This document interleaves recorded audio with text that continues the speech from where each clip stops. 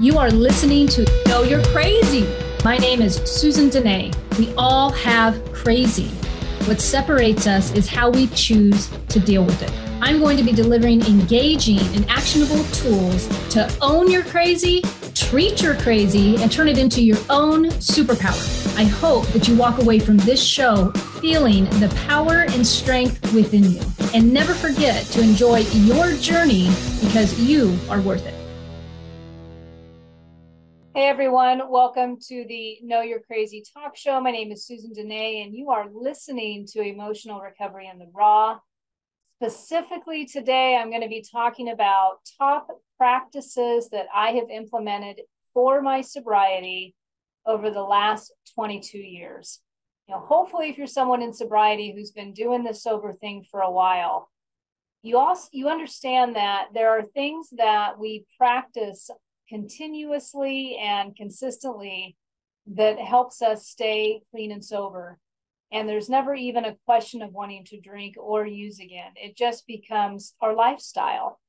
But it's work. It is emotional and mental and spiritual work. Spiritual if you choose to. Some folks stay clean without that aspect, and I will cover some of that in today's show. So as time proceeds forward, the quality of life for a recovered alcoholic or addict is dependent on their continuous ability to self-check and self-regulate. After years of leaning on drugs and alcohol to balance emotionally, mentally, and physically, someone in recovery must dedicate endless days to putting their best foot forward. This can get tiring after a while. It can feel relentless. So how do we do that? What principles are important to keep at the forefront of our thinking? What actions are necessary to maintain healthy relationships regardless of our temper tantrums, or even at our seemingly ease at which we can fall into emotional manipulation within our relationships with others?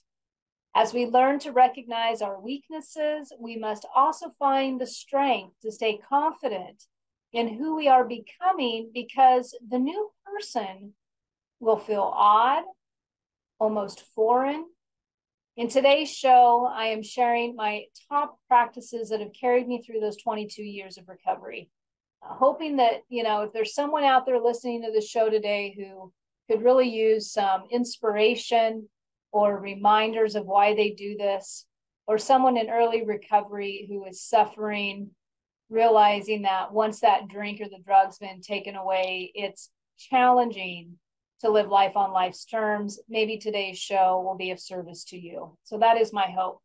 My inspiration for the show today, some of this inspiration comes at the last minute. This was one of those.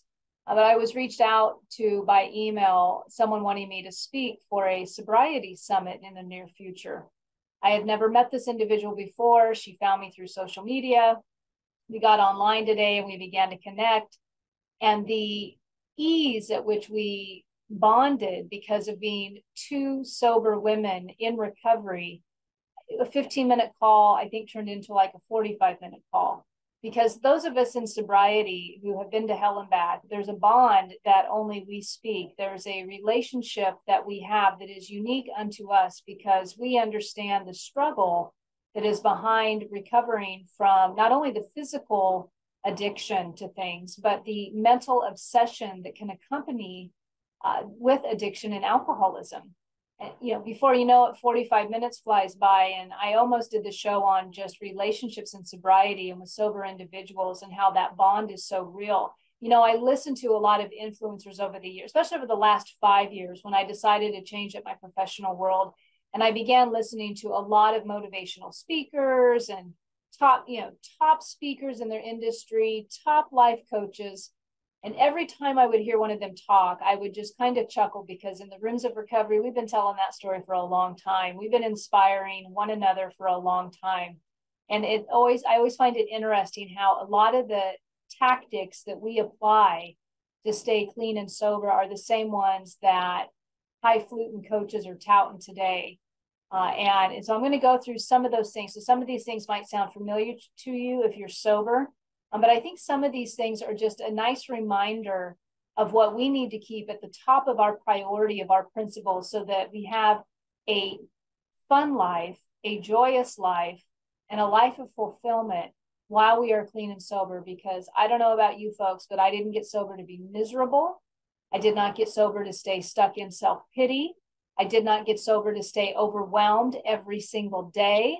I did not get sober so that I could cheat and lie within my relationships. I got sober for a chance at life that I had never experienced before.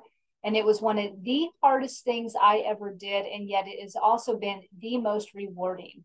You know, we go through hard times in our life and we have to ask ourselves, who would I be if that didn't happen? Sobriety for me is that. It is a way of life. It is something that I live every single day. So to do that successfully and to still walk away at the end of the day and feel gratitude and appreciation for my life.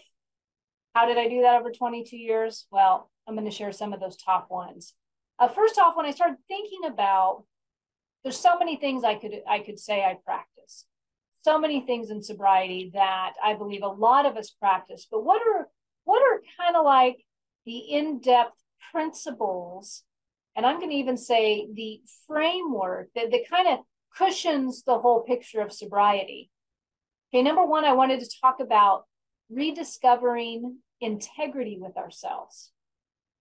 Many of us, when we are in our cups or we are drinking or we are drugging and we are so far down in the disease of addiction and alcoholism, we forgot what it meant to be a person of our word. We manipulated and negotiated so much so that we could just stay tolerant of our own behavior in our addiction, that we didn't even know what meaning your word and keeping your word meant. We may have told ourselves that, but every day, and this really relates to somebody who, if you're sober, if you're still in your cups using and drinking and you're listening to this show and you're like, oh, this doesn't relate, this show ain't for you.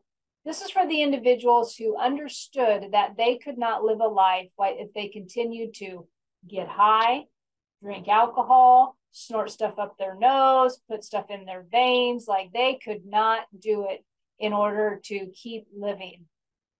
They understood, and I understood, that I had to be, the biggest piece that I had to let go to get into integrity with myself was to get sober.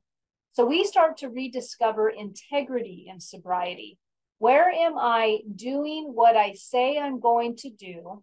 And where am I not doing what I say I'm going to do? Because for those of us in recovery, we understand that that is one of the most important things to do. If you want self-esteem, do esteemable things. Number two, I'm not even going to say number two because this is the framework. So another piece of that framework that is huge in recovery that has to be practiced consistently, no matter how much time of years and clean time you got, is accountability. How often when we are in the disease of alcoholism and addiction that we avoid accountability. We are either blaming other people for our problems to a fault, or we are blaming ourselves so much inwardly that we can't see past our own misery and our own self-centered pity, that we are not accountable to the behaviors that we are carrying in our life and in the relationships with others. So accountability. One, we got to get into integrity. But number two, we are in a consistent state of accountability. We do not escape denial too much in sobriety. Action, not thinking. This is a big one for those of us in sobriety. So this is something that's going to consistently be practiced when we understand that overanalyzing what we think we know to the point of no action is exactly something that can make us procrastinate and not get into solution. For someone to get sober, we have to take an action, put the drink down, put the drug down, and then we begin taking actionable steps, and habit changes are necessary to keep that going. And the only way that we can do that is if we stay into action and don't begin to try to figure it out, think our way. One of the things that I have noticed over the years in working with others, that when somebody decides to change it up and they've got years of recovery under their belt, but they haven't really been routinely staying into integrity and they haven't checked in, they've been out of accountability, this action versus thinking thing is a big deal because they've been trying to think their way out of stuff for so long that now they don't even know where the accountability would be at, because, we can't use the same head to solve the same problem. The last of the framework is really having an idea and a consideration of the emotional awareness. I mean, this show in and of itself, when I say emotional recovery in the raw, you will be listening to emotional recovery in the raw, because the emotional recovery is the guiding post. That's it. We have to understand how our emotions lead us, how they guide us, how they take us hostage at times. Because if we don't understand that crazy about ourselves, if we don't understand, and when I'm talking about emotional awareness, I'm talking about the negative emotional awareness. Yes, it's good to have emotional awareness of the good stuff. That's usually the easy one that we easily accept into our life. It's the negative emotional awareness, it's the negative emotions that we will try to justify, we will try to get out of, we will try to pretend as if it's not there. That is the emotional awareness that I am talking about. And so overall, as we stay sober over a period of time, these things, this framework, once again, rediscovering integrity, in a consistent way. Am I in integrity within what I'm saying and what I'm doing? Holding ourselves accountable, being accountable to our behaviors when they negatively affect somebody else. Okay. The next one, having tangible actions that we are taking in our life, not just trying to think our way out of it. I've personally been through this. I have coached and mentored women and men and couples who have been through this, where we think we know so much and yet we stay emotionally sick because we're not taking tangible actions to change it up. And that's not always an easy thing. Trust me, it's not. And then the last one is staying consistently aware of our emotional natures when it is a negative emotional nature. Staying consistently aware of our negative emotional nature and how it crops up. It is the title of the show. It's about understanding how our crazy operates for us, because unless we have learned to identify, become familiar with that crazy, we may be out there hurting others, most importantly, hurting ourselves, and not even know it. So understanding that emotional trigger that we can go through. So that, I would say, encompasses like the top practices that I'm going to go over with you. That encompasses, like, underneath, it's like the foundation. So I can give you all these sober practices that I'm going to share with you, which some may argue my life practices, but these are sober practices. I specifically thought up this and really reflected back, and the people that I've worked with, or even my own work, and really thought to myself, what are practices that a sober person would relate to and understand for their sobriety? So I could give you those all day long, but if you are not somebody who wants to practice integrity, or if you are not somebody who wants to practice accountability, if you are not someone who wants to take some tangible action when you've done thought yourself into some crazy, and you are not somebody who's willing to look at that emotional turmoil that you can put yourself in, none of these practices are going to work. They're just not going to work, because there's a foundation that is missing with the practices. I can practice not being a bank robber all day, right? But if I'm not in integrity, it's not going to matter. Hopefully that made sense. I don't really know if that made sense. So when I come back, I'm going to go over with you the top practices to help in sobriety so that you have a rewarding life when I come back. Be back shortly.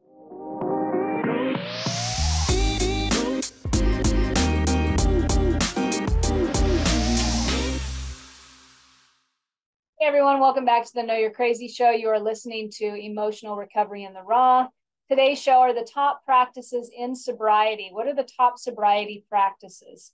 In the first part of the first few minutes of the show, I'm just talking about kind of like a foundation in sobriety. Being willing to stay within integrity, being willing to take accountability, being willing to spot when you need action versus thinking. And last was being willing to have emotional awareness of when you're off, when that negative emotional awareness, being aware of when that is happening, so that it doesn't hijack you, your mood, and your relationships. That's what I covered on the first part of the show. So the rest of the show, I'm going to be spending time just talking to you about what are top practices in sobriety. As I reflected today, honestly, it didn't take me long to do this outline, and I'm sure there's plenty more practices in addition to this. Because I come from the rooms of recovery, that is my foundation. That's what my whole life had been built around, and I still return to those rooms of recovery. Some of this may seem a little bit repetitive, but I really tried to make it unique for anybody who's sober, even folks who don't do the meeting route, and maybe folks who have like a narcotic sobriety date or an addict sobriety date, but they still occasionally drink, but they still in some respects will appreciate and understand having to give up something really difficult for them because it would have taken them, right? And so I tried to, when I thought about this, I really just tried to focus. It might not be in my definition of sobriety for people. For me, when I say really sober, I mean really sober. But for me, really sober is no mind-altering substance. I'm not going to smoke weed. I'm not going to drink alcohol. I'm not going to do hardcore drugs. I'm not going to do narcotics. But I am going to drink caffeine. Okay. So some people might be, well, then that's not sober. That's okay. If somebody smokes cigarettes, I would still think you're sober. Like some people might argue, well, that's nicotine. So that's my definition, and each of us get to define what it means for us personally, because I can't define it for you. You have to define it for you for what works with you. And why is that? Because you have to be accountable to that, and you have to have your own integrity around your drug use, your alcohol use, or whatever it is for you. So as I go through these, hopefully these practices will relate to anybody who is claiming a date of sobriety in any form, maybe something they can relate to. All right, so, and I just put these in kind of random order. The most important ones I left for the bottom, but how I numbered them was like number 1. So quite frankly, number 10 is going to be like the best one, right? But starting out, number 1, what is a practice that I have done over the years that has helped me stay clean? I've had to admit when something isn't working. We have to admit when something isn't working. And the best way to do that is to really take a look every now and then. Take a look at your mood. Have I been feeling depressed? Am I feeling sad? Am I constantly in this state of turmoil? Some type of emotional turmoil. It might be related to a relationship. It might be related to a job. But what is the length of time that has been going on? What is the length of time that has been going on? What I have found in myself and working with other recovered addicts and alcoholics is we are highly tolerant of messed up behavior within ourselves and with others. We over tolerate to an extreme because we have this tendency to really carry a lot of BS, quite honestly. So having the ability to admit this ain't working no more. This ain't working no more. So what are a couple of things besides just recognizing remember the foundation, the emotional uncomfortableness, the emotional awareness, okay? See, I'm already talking about that, aren't I? You're realizing you've been in a state of emotional turmoil for a while and then admitting to yourself, I'm tired. This ain't working no more. There's no right or wrong time for that awareness of when you're ready to shift it up, but just admitting it can be something. I've had to do this in, first marriage. I had to do it with a career of 20 years. Usually what's going to happen is I always like to say, what is the feedback I'm getting to show me that this isn't working no more? If it's a professional that's not working, maybe a job's not working anymore. There's a lot of negative feedback at work. There's a lot of tension. You're resistant every day. The universe is giving you messages like this is not the work for you anymore. There's a constant drag. You're in regretful mode of it. Relationships, what would be feedback that the universe is giving you in a relationship? Turmoil. I had a mentor tell me one time when I was working on a relationship, she looked at me and she's like, Susan, relationships shouldn't be this hard. Relationships shouldn't be this hard. And even as I say that right now, part of me wants to argue it and be like, well, sometimes you got to work at it. But only you can determine, is this work obnoxious at this point? And why am I hanging on to something that I shouldn't be hanging on to? I think one of the few times I got a lot of feedback was on one of my shows I did on this topic about learning to let go. And I think it was a guy, was really upset with me saying that it's okay to walk away, and how many people walk away so they don't stay and fight. But fight for it. But if it's taking your peace and you're consistently, especially if there's abuse in the situation, just saying. Number one, in sobriety, admitting when something's not working. Number two, practice, completely surrendering. Surrendering to the idea that you don't know what to do. Surrendering to the idea that there must be a different way of doing this, and accepting the fact that a new perception might be a solution to the problem. The game in sobriety for many of us is coming into an understanding that my way isn't working no more. My way just isn't working no more. And in the beginning, the reason we relate so much on rock bottom is because that is the telltale. That is the ultimate feedback that we are just, and some of us die, right? I mean, that's how bad it gets. But have we gotten to the point where we are 100% willing to surrender our perception and be willing to take on a new one? Are we willing to surrender our perception and be willing to take on a new one? Sometimes in that first one that I listed off, so the first one, the admitting something isn't working, sometimes when we surrender and we open ourselves up to a new perception, it starts to work. It starts to work. So that thing that we admitted wasn't working, suddenly we've surrendered our will and our way of looking at something, and things start to turn around, and it kind of surprises us. But one of the practices that if we do it in sobriety over and over and over, and we become comfortable with surrendering and just letting go, it's when we dig our heels in and we believe that our way is the only way, or we feel justified in our rights. Some feedback or some behaviors that may be true for you, if this is you, hanging on too tight. That's just a visual. I have a couple people I work with that's like, oh my God, they're just hanging on to their way. They just won't let go. And you know it because there's complaints of misery. There's complaints of uncomfortableness. And yet there's no, remember that other thing I said, action versus thinking? There's not a lot of action to change their way. So there's no surrendering to the idea that my perception isn't working. So they stay in a struggle status for a very long time. So second practice in sobriety, learning to surrender and be willing to download a new perception. Okay, what's next?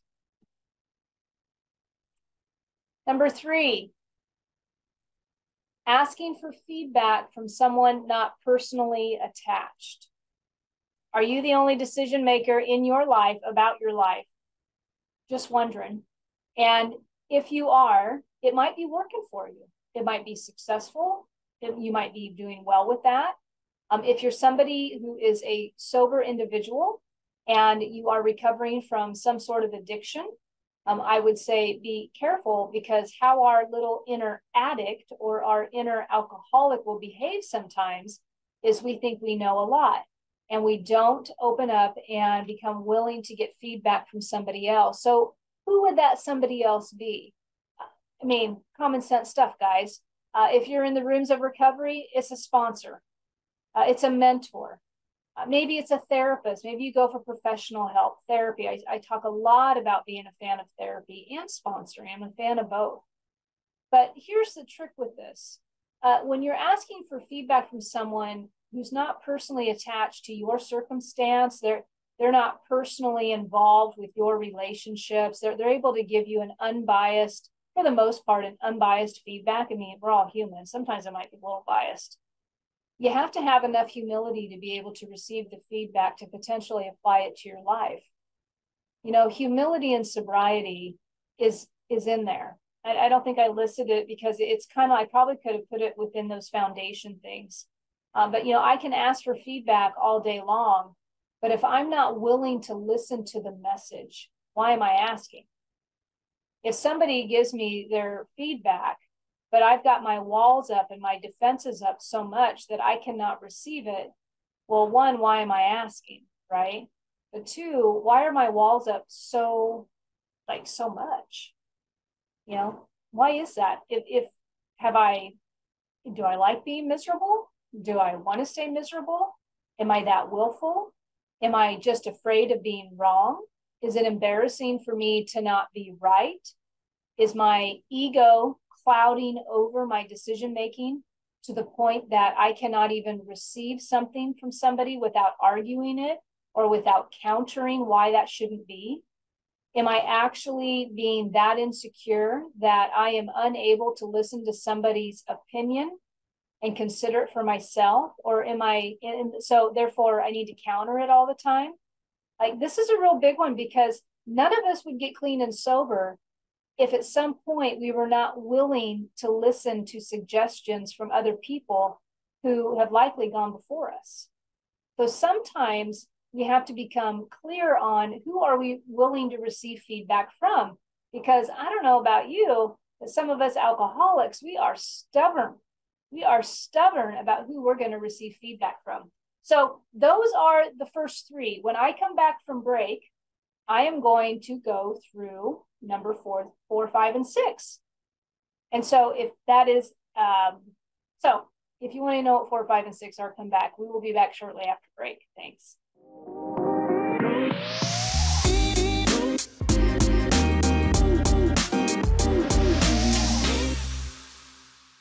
Hey everyone, welcome back to the Know You're Crazy show. My name is Susan Denee, and you are listening to Emotional Recovery in the Raw.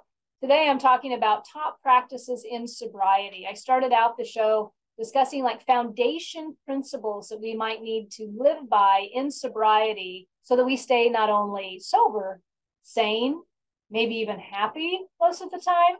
Those foundational principles were relearning integrity with ourselves, doing what we say we're going to do, being accountable to our behaviors that are obnoxious. I'm just going to say it like that. The other one is going into tangible action versus trying to think our problems away. Think can be also very detrimental. Until, I will add this one little tip, until we learn how to think healthy. Okay, I might reroute to that one. And then the last one was becoming emotionally aware, becoming aware of our negative emotional crazy when we're in it. So those were the foundational ones. And then I'm going through the practices. And the first three practices that I discussed was admitting something isn't working, surrendering, being willing to accept a new perception, something, there's a new way of looking at this. And then number 3 was asking for feedback from someone not personally attached to your life. But the kicker with being willing to receive feedback is being open to receiving it. Not the idea of, hey, let me talk to you about this, and then when you give me feedback, I counter and argue with that. So I kind of went into that a little bit more than I actually planned, but asking for feedback not personally attached to you so that you can get a new perception. And then I just went through a few of the different people that you can do that with, whether you hire a therapist, whether it's a mentor, maybe in the rooms of recovery, it's a sponsor, a sobriety coach, a life coach will do that with you. Just a few options for you. All right, so what are the 4, 5, and 6 practices in sobriety that helped me stay sane for the most part over 22 years? There are some insane moments, I'm not gonna lie. But what were a couple of more practices? Number 4 was trusting there is a better way. Trusting there is a better way. For you spiritual gurus out there, we could also call this faith. Am I practicing faith, or is it just giving it lip service? Do I really, truly trust that there are good things coming?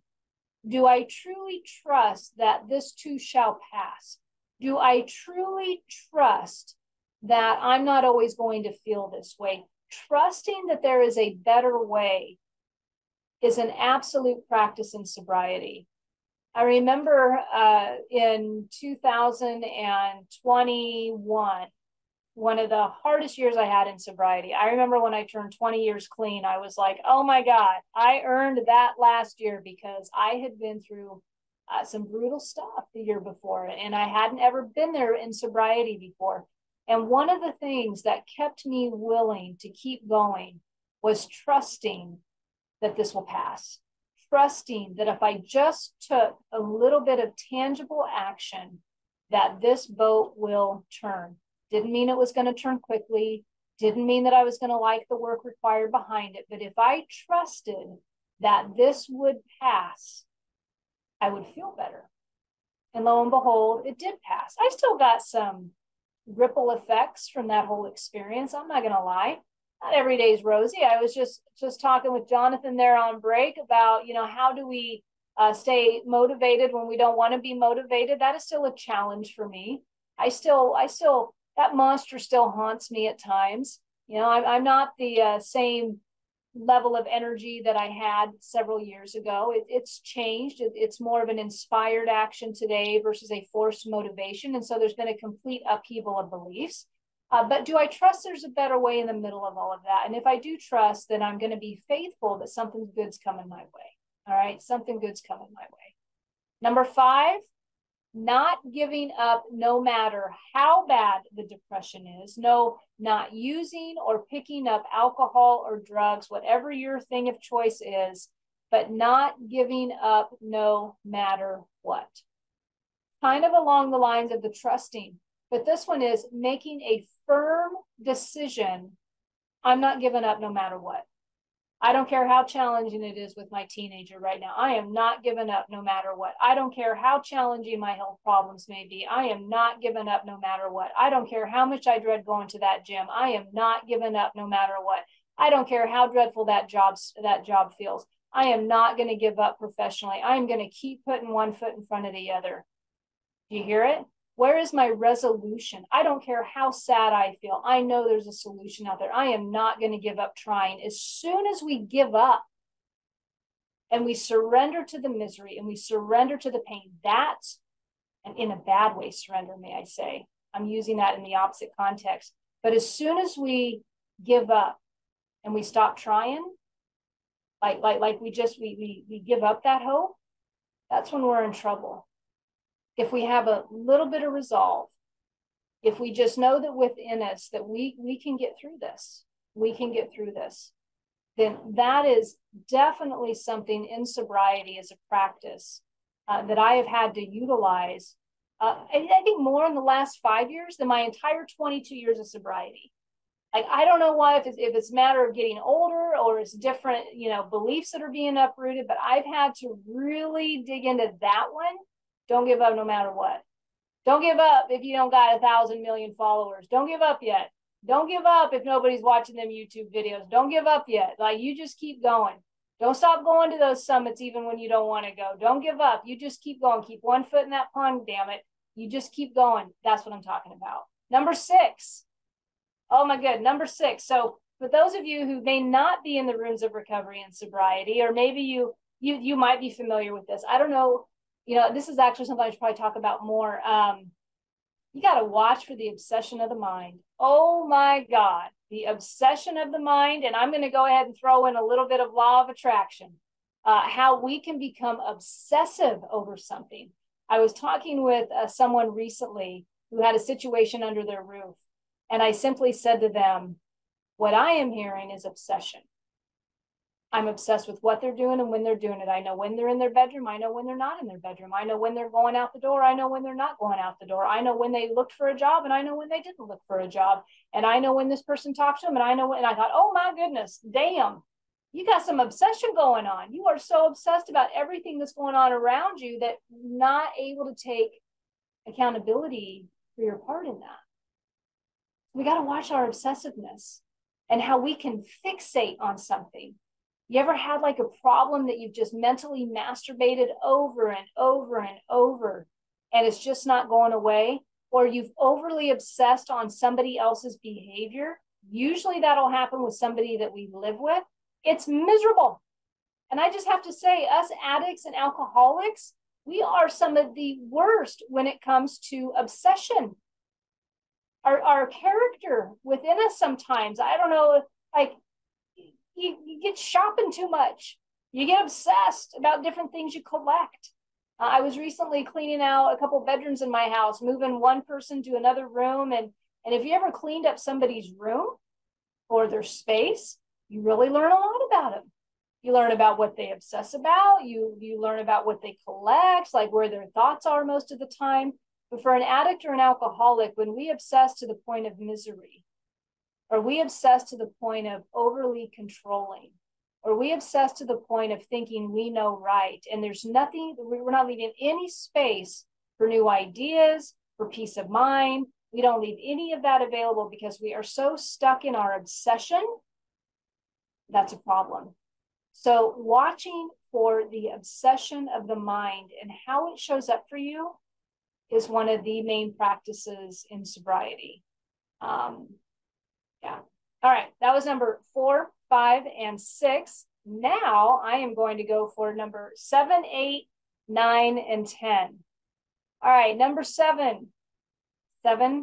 Number 7 practice. Cleaning up our damage. Cleaning up our wreckage. What do I mean by that? Well, if you're new in sobriety and you have yet to reflect back on the damage that you may have done in your addiction, to the people around you, to those that were affected by your addiction and by your behaviors. If you're somebody who doesn't work with a mentor or someone who doesn't work with a sobriety coach or a life coach or anybody like that, I would suggest you do that before you go back and try to clean up some stuff. Sometimes we're just good at cleaning it up and we're able to find our part and make apologies to those that we've damaged.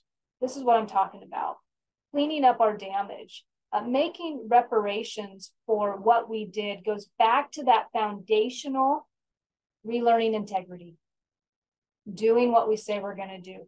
How many times when we were using, and this can happen in sobriety also, because these practices that I'm going over, this is continuous.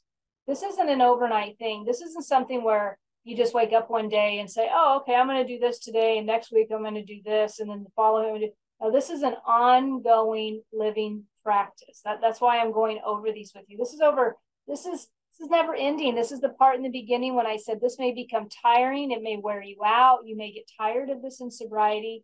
But if I want to stay sober and I want to stay with integrity of myself, I have to be able to take the accountability, once again, part of the foundational framework, and really look at where did I do damage. And I have to be willing to clean up my damage. And this can happen, like I said, in our cups when we're using, or even in sobriety when our selfishness acts up, our self-centeredness acts up, and we just make people around us miserable. We make people around us miserable. We have to be willing to go back and clean up that damage because that is how our relationships get reestablished.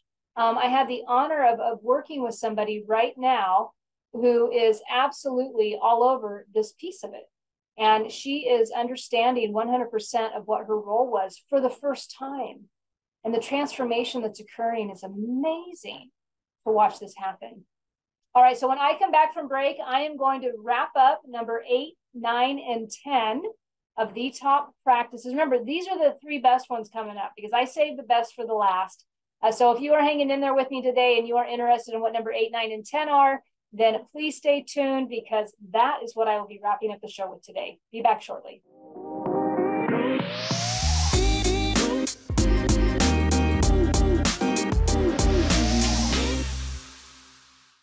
Hi, folks. Welcome back to the Know You're Crazy show. My name is Susan Denee, and you are listening to Emotional Recovery in the Raw. Today is top practices in sobriety. I'm going to do a little reminder here. Number of the foundational, rediscovering integrity, accountability. This one's for you, Jonathan. Action, not thinking. Action, not thinking, because sometimes we can think ourselves into paralyzation and procrastination. And so really it's about, okay, I just need to get into action about this and then see where it goes. And then the last one is the negative emotional awareness, being aware of our negative emotions and how they can dictate our daily life and being able to spot check that. All right, so now going into the last stretch here, I am going to go over sobriety practices 8, 9, and 10. These are the ones that when I really thought about it, all these practices I've given are part of my life, but these last 3 I think are really the needle mover. that right? Is that the right saying? The needle mover moves the needle. Yeah, I think that's right. All right, number 8. Understand there is something working there. Understand there is something working greater than ourselves. For some people, they may call that a higher power. For other people, they may call it God. For some, it may be universal awareness. Sometimes people call it nature. But just understanding that there's more to the equation than just you. There's more components working things out than just you. Whether you think that's energetic connection, whatever that is, there is something greater at work. For example, this conversations happen all the time. Trying to remember the one I had just today. I think she was doing something and she said, so I changed my mind. I showed up and this other person was there and had exactly what I needed. And she's like, what are the odds of that? And we got to have this conversation about, well, there's bigger things at play than just you.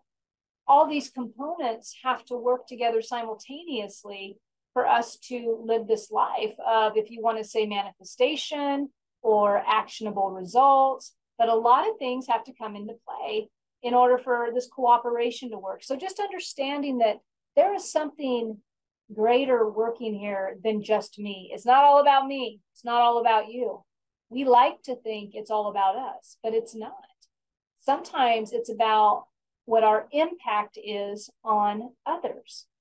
And one of the things about doing what I do for a living when I don't feel like wanting to even show up and do a podcast is, Susan, it may not be all about you today. It may be about somebody who's tuning in who can really benefit from whatever you're going to say, which to me, because this is what I do and this is what I live, it's really no big deal. I mean, I'm talking people every day. I talked to 3 different women today, in it, working it, talking it, coaching it, mentoring it, whatever. So this is like second nature to me. But there might be somebody listening today that needed me to log on and do this show. So it may not be all about me. So what is the bigger picture? And keeping that in mind, that sometimes I have to have a bigger perception than just me, right? Something greater is working here, and I have to trust that process. All right, number 9. This is a good one. I was kind of stalling a little bit, trying to formulate how would I explain this, and then I read a blog, and it was like spot on. Practice what you preach. It's in alignment with that very first foundational principle of relearning integrity. Practice what you preach. I will be honest with you. I am not the recovery person you want to work with if you want to tell me you ain't got time to do certain things. I'm not the one. Because I have done so much in recovery and in my personal life practices, in addition to raising many children, going through a divorce, being remarried, working full time, building a new career, learning new skill sets. Like, I have done all that. So I know what is possible. But because I know what is possible, I also know how challenging it can be. And I also know that that's not for everybody. And then it stopped being for me too. But I do practice what I preach. I will never coach somebody on something that I have not experienced. One of the best benefits I had of my father passing away of COVID suddenly was I now learned what grief was. I did not ever talk about grief really before he died. I had like one woman I worked with that really struggled in grief. And I remember my feedback to her was limited because I personally hadn't been there and done the work to see what that was like. And when he died, I started to understand grief. I could have not ever talked about hormones and menopause and perimenopause until I personally walked through it. I will never preach something that I have not practiced. I guarantee you that. You will always know where I stand and what I stand on and how I stand there. Because I'm not good at being fake. I'm not. And so and fake is out of integrity. How often do we fight to be who we truly want to be? And we put up a front for other individuals. So in sobriety, one of my best practices, practice what I preach. Practice what I preach. And so if I am somebody who is coaching you as a sober person, right? It's not that I have high expectations of you, but I understand that what is possible in sobriety and what is doable. And if you are not somebody who can practice what you preach, I likely won't work with you. I won't. And it's not because I don't have compassion or empathy for you, but it's because that is a piece of, I want to say solidarity, integrity in sobriety that I think is super important. Super important. Practice what you preach. I mean, hell, if you're going to lie, at least admit you're a liar. That's what I'm talking about. Like, live within your own actions. All right. And then the last but not least, and then let me see how much time I got here. I think I'm down to like, I don't know, 4 minutes or something. Number 10. This is like the deal. Give it away. Give it away. What do I mean? I got to get out of self. I got to give the gifts that have been given to me away. In the rooms of recovery, we have, for those of us willing to do it, we sponsor. We sit down with individuals and we work them through a framework free of charge. We take their phone calls when they're suffering. We don't ever hesitate. We show up at the treatment centers when they need rides. We don't hesitate. We show up in jails and institutions when they need us. We don't hesitate. We give freely of what has been given to us because we know that's one of the key foundations in staying sober. That's not for everybody. That's not a sober lifestyle for everybody. But what are you giving away free of charge today? Not being paid for it. Not being paid for it because, and I stress that because some individuals are paid for mental health therapy. That's different than giving it away. Some people are paid for working in treatment centers of alcoholism and addiction, but that's not giving it away. There's a difference between authentically giving away something that has been given to you to help another person in a compassionate way, to lift them up and to carry them, that will separate the BS from the real. Learning to give away what has been given so freely to you, whether that means you're going to be a mentor, whether that means you're going to be a volunteer, but you are going to help somebody without a paycheck, without a motive other than it's a right thing to do, to give back to another fellow human being. Giving it away changed my life. It taught me how to be a mother. It taught me how to detach with love. It taught me so much about me. And it's a game changer. It's a game changer. So one of my top sobriety practices was giving this thing away. I'm 22 years clean and sober. I helped people a few times before I became 7 years clean. But then I became 7 years clean and something changed in my life. Actually, I got real miserable. And I had to go back and I had to upgrade my life. And I did it in a very intentional, focused way. And that's when everything changed. And I began to help others unconditionally. And I did it while raising 4 children. I did it while working full time. It can be done. And it changed my life because, when we get out of self and we give this gift back to others and we're able to see lives transformed, there is no way to explain the feeling that gives you other than if you walk through it and you do it. When you see a life transform in front of you, when you see lightness come in, when you see a new perception downloaded to which they have a brand new experience with their life, that, my friends, is what living is all about. That makes all the job stuff seem irrelevant. That makes all the ludicrous bullshit that we'll argue about and it makes it all irrelevant. You just give away what's been given to you freely and watch the miracles in front of your eyes.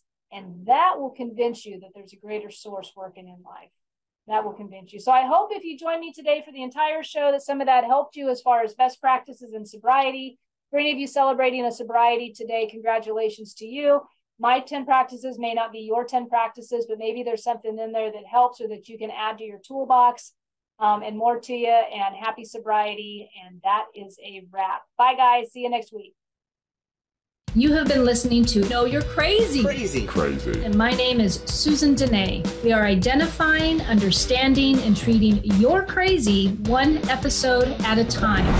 Tune in to transformationtalkradio.com. To connect with me or Growth Spurt Your Life, please visit susandenee.com. That's Susan Denee, DENEE.com.